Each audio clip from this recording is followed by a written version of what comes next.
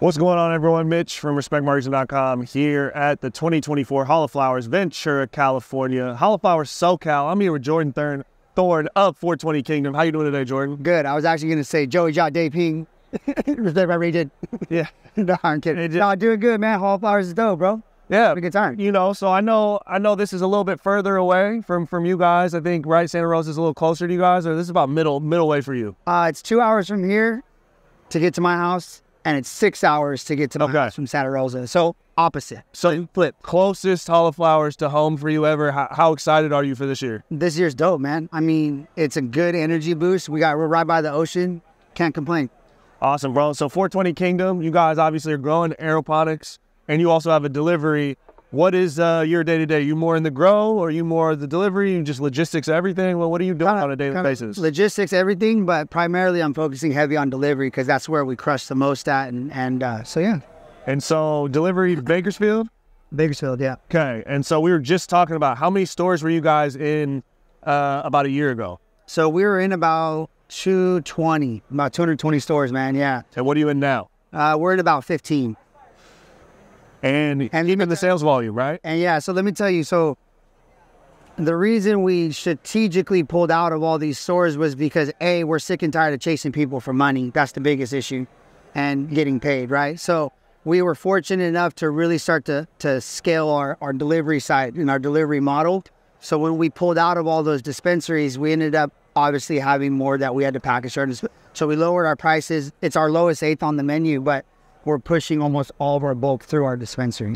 And it's way easier for you guys to just control that whole margin, even though slimmer MSRP, right, to the consumer, but control that whole margin. And I love that, bro. I mean, I don't know how many brands, I mean, even if they're vertical, right, could pull out of that many stores and maintain. So it's awesome to see how you guys have pivoted, because that's obviously AR, right, has been the biggest issue in California cannabis. I mean, taxes, whatever, AR is the legitimate big issue, bro. Yeah, I mean, and it's sad because you see these people who put their life and everything on the line to finally get a license, finally get a product, finally get a sale, and then what? They can't collect on it, like. Yeah. That almost reminds me of like in high school. Hey, let me get a Dove sack, bro. You're not talking a Dove sack. You're talking 20K orders, like, and these poor people are going out of business. I mean, I think there was like 1,800 licenses that didn't even renew this, right, bro, which is insane, and it's sad to see, man. 100%, man. So this one right here, Watermelon Mimosa. This is, I know, been one of your guys' staple strains. This is a 4-gram eighth. That's all your eighths are 4-gram eighths? So just in that one. So we have like our cola, kind of top cola stuff that we do. So yeah, that'll be all your bigger nugs and all the top cola. And so is this a crowd favorite for you guys? It is, and that I've seen it around for so long. That's definitely a crowd favorite, bro. That's been our #1 tried and true staple. And it's unique terps, you know what I mean? Yeah, like it's fruity, it's got a little bit almost some tange in there somewhere, but it's not your run-of-the-mill tange, you know what I mean? It's something unique. So aeroponics, what went into growing aeroponic style? The fact that we didn't know how to grow. If I'm just keeping it honest, and we decided to choose the hardest one possible. I mean, it's been a fucking bloodbath of trips and falls. You know what I mean? Yeah. It has not been easy. Has not been rainbows and orgasms, but I do feel that like what we're doing is super cool and unique. And when a lot of people see it, it blows their fucking mind when they lift up that tub and they see all the exposed root. Yep. And you know, so we do get about six a year though. You know, which is a little bit more, so we can turn over a little quicker. So we do see that. But yeah, I mean, it's definitely a unique way of growing.